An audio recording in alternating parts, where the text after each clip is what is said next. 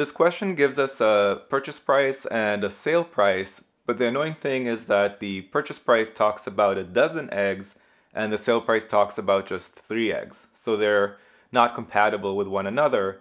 Probably the easiest thing to do here is to multiply our sale price by 4 so that it's not the sale price of 3 eggs, it's the sale price of a dozen eggs. That way it matches our purchase price of a dozen eggs.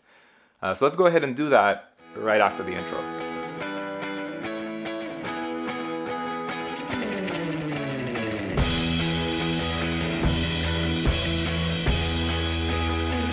Alright, so we paid $2.80 for a dozen, and once you multiply the sale price by 4, you get $3.60 for selling a dozen eggs.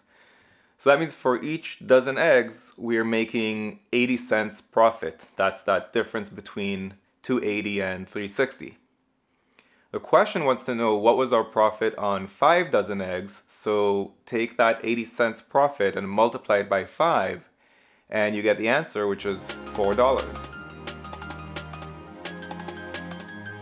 If you found this video useful, go to quantreasoning.com for a lot more where that came from. You should also click that like button and let me know in the comments below what you'd like me to make future videos about.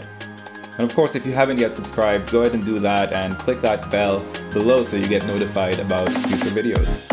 See you next time.